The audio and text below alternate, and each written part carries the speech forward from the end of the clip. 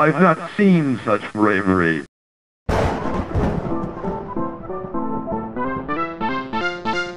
By now you've surely heard of Five Nights at Freddy's, the indie horror sensation that's been causing Let's Players' view counts to skyrocket. If you haven't, the concept is simple. You're the night shift security guard at a pizza place and the animatronic animals are out to kill you. All you're able to do is watch on security cameras, flicker some lights on and off, and close 2 doors to keep them out if they get close. Essentially, you're at the center of a game of Pac-Man and these mascots are wandering around trying to pop in on you.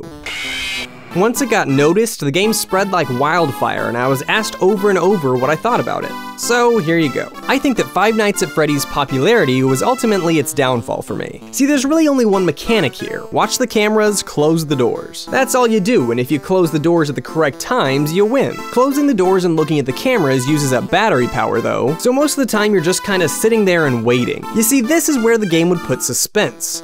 If it had any. Okay, so it's not Freddy's fault the game doesn't seem suspenseful to me. I place the blame on the endless information stream known as the internet. The game was, and more or less still is, popping up all over the web. And unlike some horror games, there's no digging deeper into Freddy's. If you've seen one episode of one playthrough of the game, you pretty much know what to expect. Sitting, waiting, and an occasional jump scare. If this was a game I just happened to stumble across on some indie game site, I'm pretty sure I would have found it really scary, at least for a long enough time to get my money's worth. But since I went in knowing exactly what I was getting into, I was bored to say the least. Does this mean I think it's a bad game? No. It means I don't think I can give a fair assessment of the game. In fact, I think it's a pretty creepy concept, and it's refreshing to see a horror game doing something different. But it's definitely a game that seems like it would be better if you know next to nothing about it. And it's especially better if you haven't seen any of the porn that it spawned. If this is your first time hearing about the game, or if jump scares are just your favorite thing ever, think about giving it a shot. But if you've already watched your favorite Let's Player complete the entire game,